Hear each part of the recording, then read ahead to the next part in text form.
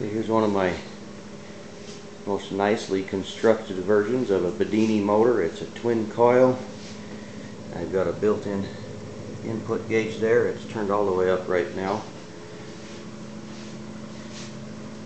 I just turned it on. It's still speeding up. You can see on the other side it's got the little switch. It's got two transistors, a potentiometer and a resistor light bulb. Here's a battery that's charging. You can see it starting to come up. There it is. There's the battery that's running the device on the floor. There's the wire going up.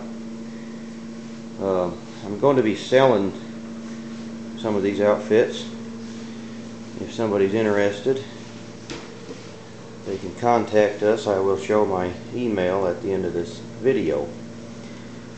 Here's a device that's not done yet that I'm going to be working on. It's a large 6 coil. The circuit's not done at all yet on there. We just got done with what you see here. And there is a very large one over there on the floor. That one weighs 80 pounds. It works good. I've got that on another video on YouTube there. You can watch it run. That one's also for sale. And here is the email in case you're interested. Thank you.